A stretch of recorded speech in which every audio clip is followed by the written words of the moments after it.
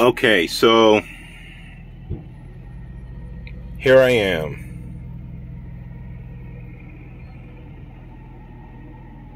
It is May the 12th.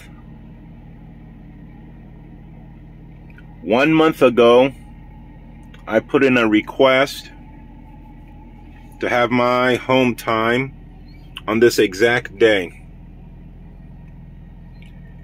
On May the 3rd, I sent a message to them reminding them that my home time is May 12th. I need to be home May 12th. I sent them another message on the 8th of May, reminding them, hey guys, I need to be home May the 12th.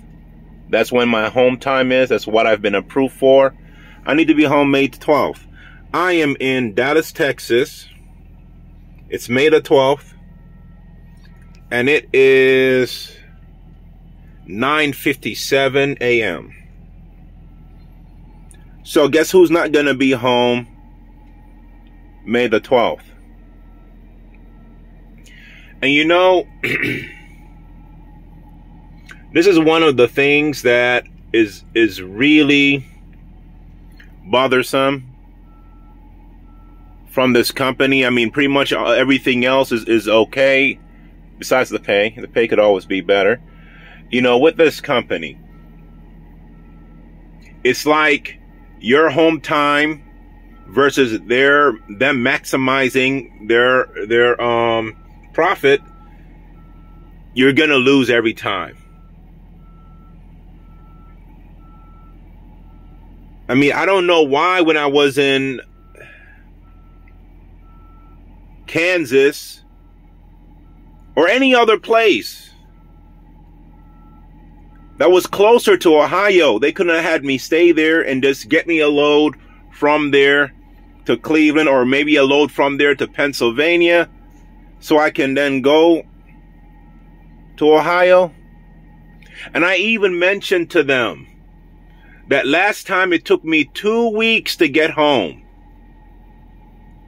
because it seems like they have difficulty finding loads going to Ohio.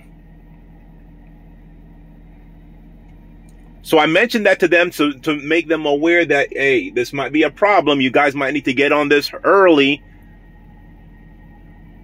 so that I don't have to wait, so that there is no issues when it comes to me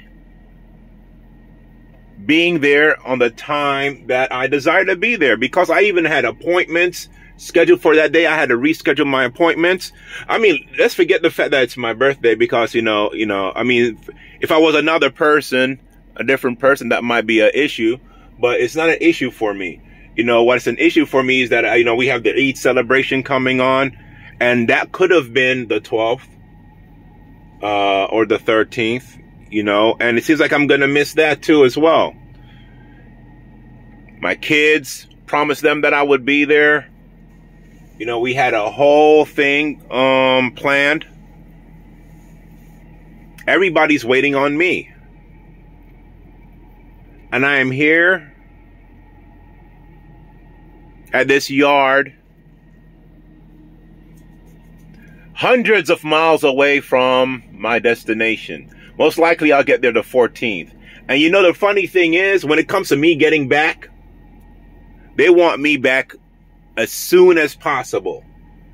As soon as those 3 days are over, you better make sure you find your way back and making them money. And the thing is,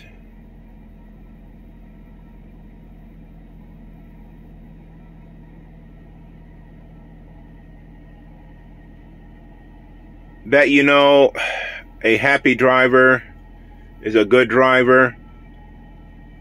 And also, I just remember that, you know, I've been on the road for over 2 months now without any home time. And the reason why that is because I wanted them to get this right. I wanted to make sure that they look out for me this time. You know, I forego the last home time, you know, because I wanted to make some more money and also prep for this home time. I wanted my home time on May the 12th, planned it months in advance and told them about it. And here I am. So how am I supposed to feel now? What loyalty am I supposed to have for this company when I just feel like I've been screwed? I'm here waiting for someone to swap out trailers with me so I could get a trailer that's heading to Ohio.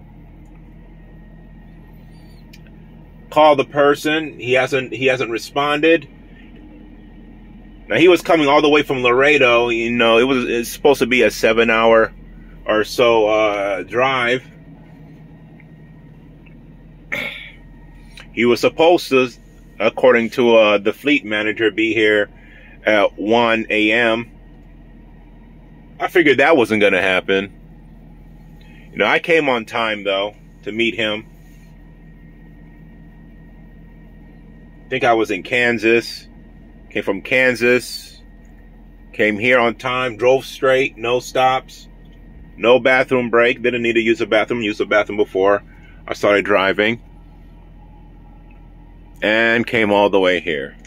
So yeah, you could say I'm perturbed, to say the least. If not angry, disappointed, in a volatile state right now. But what can you do? That's all I got to say for now.